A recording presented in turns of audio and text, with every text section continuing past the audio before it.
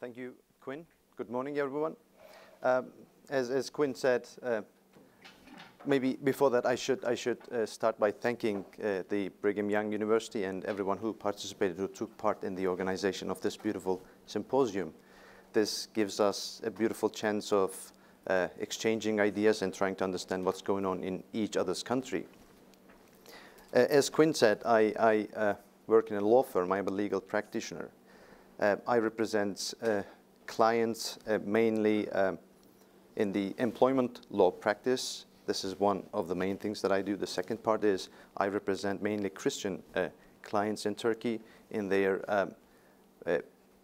both vis-a-vis the government and the courts. So when I looked at this issue, the symposium, the topic here, I thought that maybe combining my experience in Turkey, the current experience that I get, with my experience in the European Court of Human Rights would be a good idea.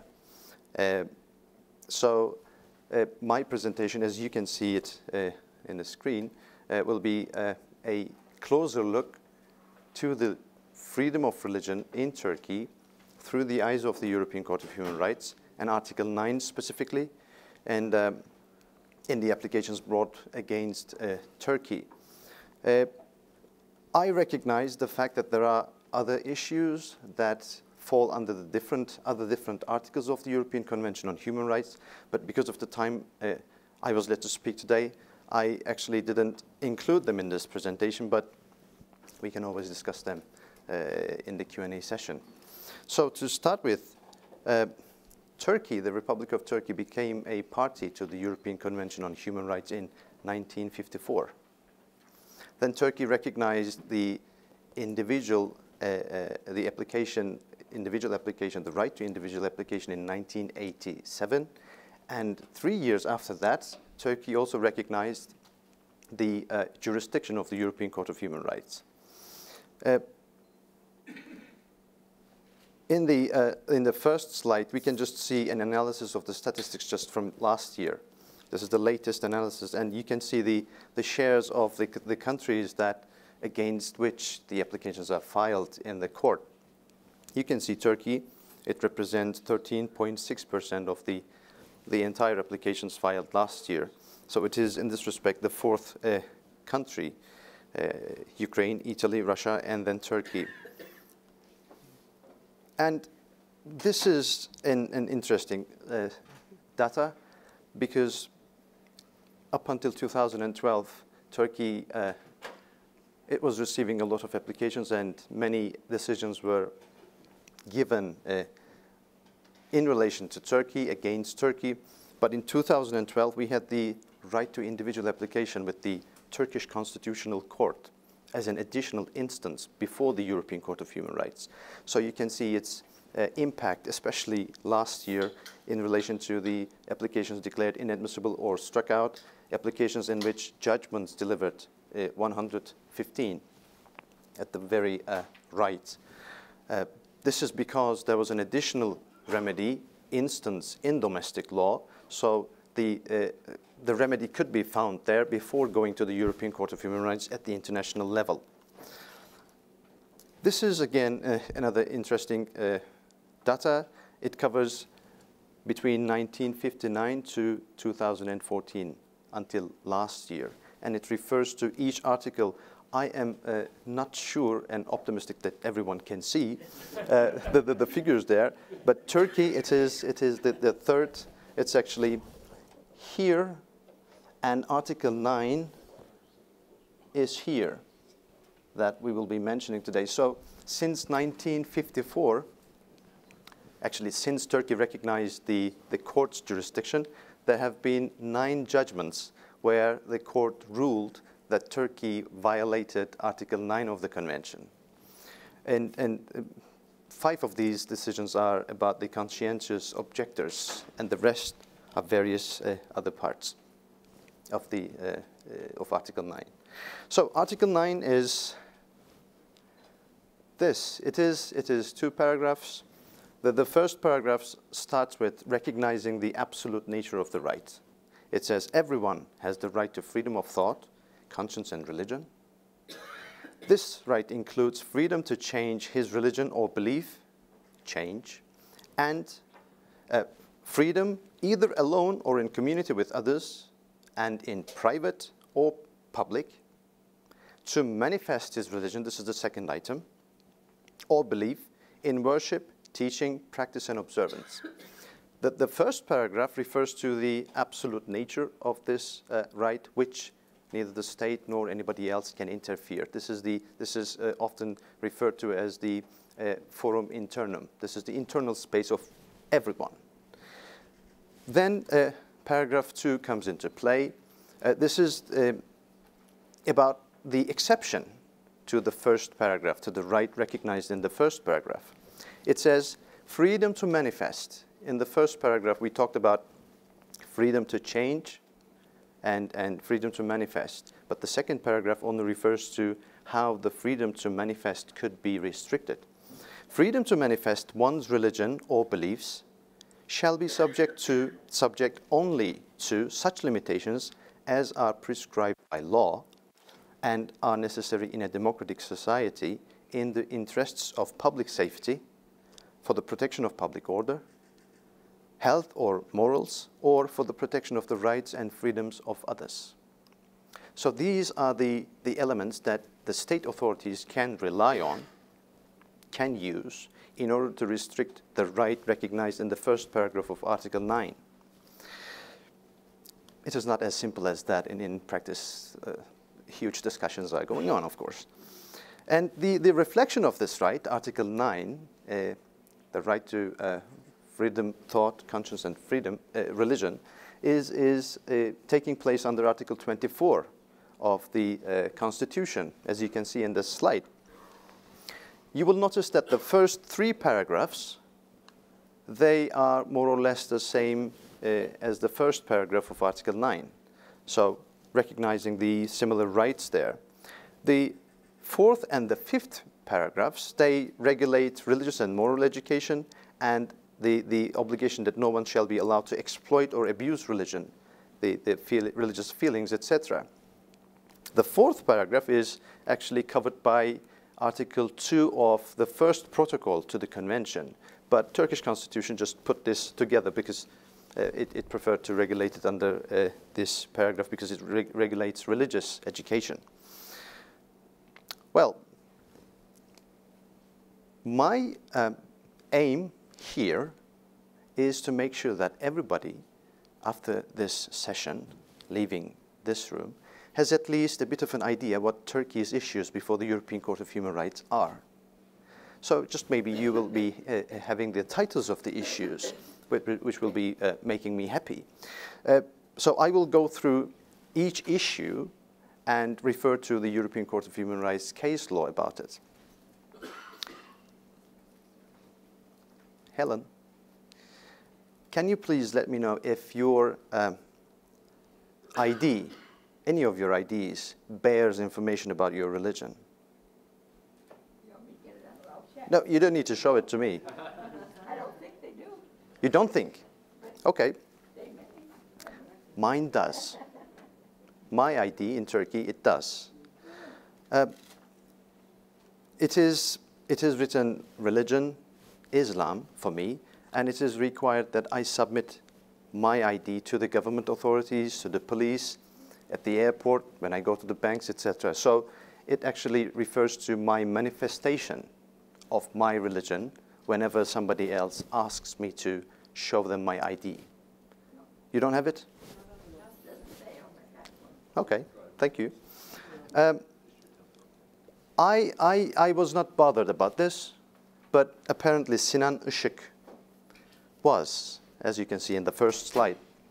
This is an application filed by a citizen of the Republic of Turkey, an Alevi citizen, which is a branch of Islam which has around 20 million believers in Turkey, followers in Turkey. It has differences with the Sunni interpretation of Islam, which we will come to in a couple of minutes. And he asked the national authorities to change this, because in his ID it was written, his religion was indicated as Islam. He said, change it to Alevi. He was denied this request. Then he filed a lawsuit. He lost before the domestic courts. The domestic courts, when faced with such an application, they refer the topic to the religious presidency of religious affairs, which is linked to the prime ministry. And the response from the presidency of religious affairs was, Alevism is not a separate, standalone religion, so it could not be indicated in the people's IDs. So this is why the applicant was refused this right. Then he took the case before the European Court of Human Rights. The European Court of Human Rights looked at the issue and said, Alevism is a belief which must be protected under Article 9 of the Convention, and it is not for the states to draw the borders of what is a separate religion and what is not. And this was one of the items that it put the judgment on. The second pillar was the mere fact that there is a religion box identifying each individual's religion is enough to amount to a violation of the convention, because it is about the right to manifest your religion. And when the police asks you in the street for your ID, automatically you are asked to manifest your religion. And in 2006, there was a change in our legislation which provided for the people who desire to ask the civil registration authorities to delete the religion Islam or whatever is written there, empty, leave it blank. But even for that, you need to disclose that you don't believe in what was written there. So this was again a manifestation of your religion. So the court recommended to Turkey that it could remove from its legislation, Civil Registration Act, the obligation to that the IDs include a religion box. So this is not done, but this is where the ECHR case law is at the moment. The second part is about a decision, again, the same request from a Jehovah's Witness. He was denied the right to change his religion in the religion box. And another similar conclusion for a Baha'i citizen. They were denied this right in Turkey. Alevism, we talked about it just a moment or two ago. It is the Alevi population in Turkey, the people say it is around 20 million. Some say it is about 25 million. They interpreted Islam differently, different than the Sunni way of interpretation. They don't go to mosques. They go to cemevis. Cem means gathering. So they gather in cemevis and they sing. They don't pray namaz like the Sunni majority does. They don't believe that going to Hajj, pilgrimage, is necessary. They don't interpret it that way.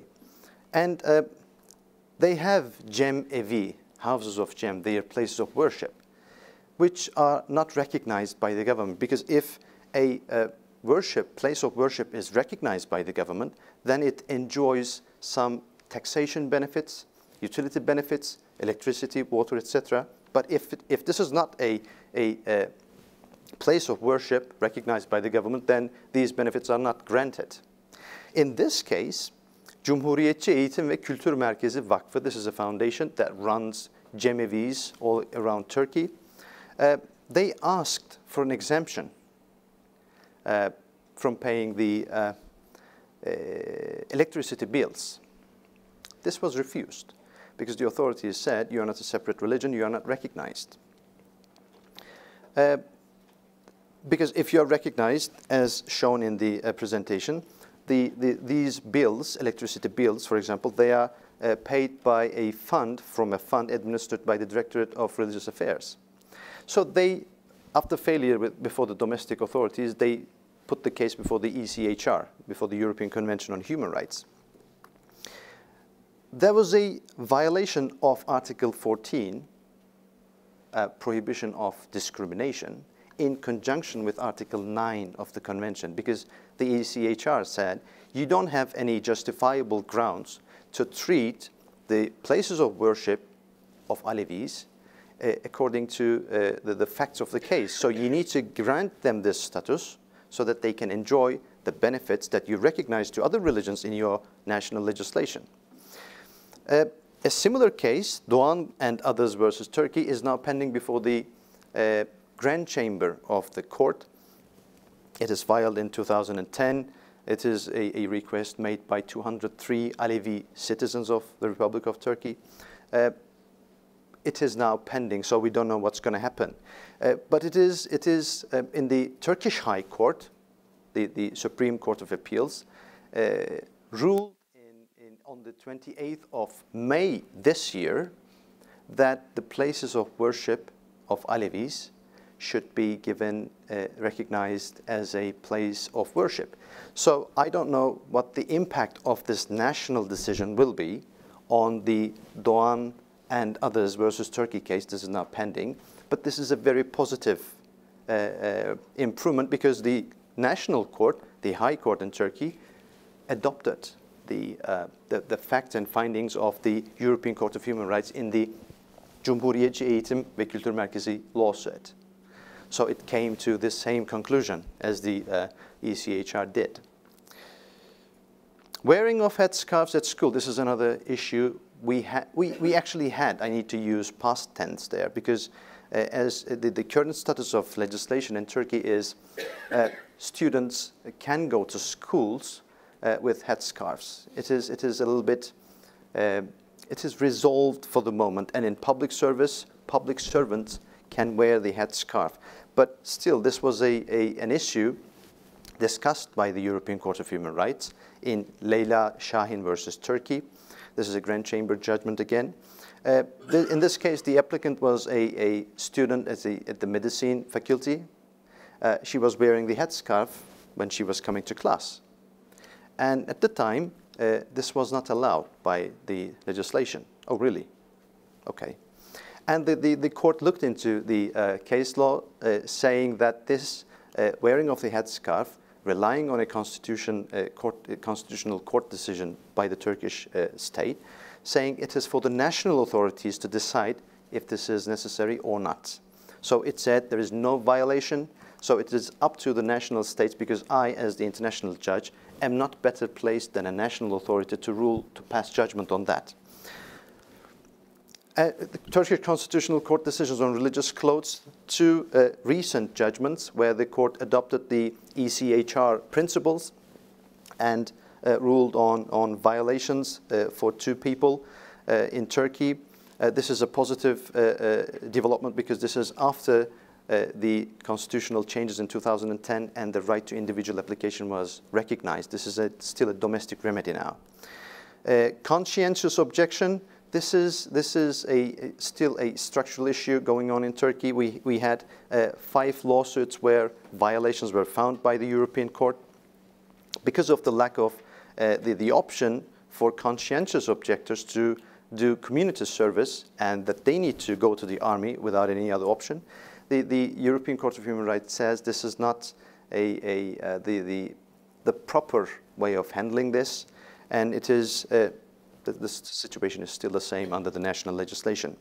Missionary activities, there is no ECHR case law on that, but this was a decision by the Turkish High Court, where the Turkish High Court referred to Kokkinakis versus Greece. This is a decision of the European Court, and said the propaganda, religious propaganda, is a part of Article 9 of the Convention. It's safeguarded there, and the national authorities don't have the luxury to restrict it if there is no plausible explanation to that. This is positive, and thank you for your patience and attention. I look forward to the discussion in the Q&A session.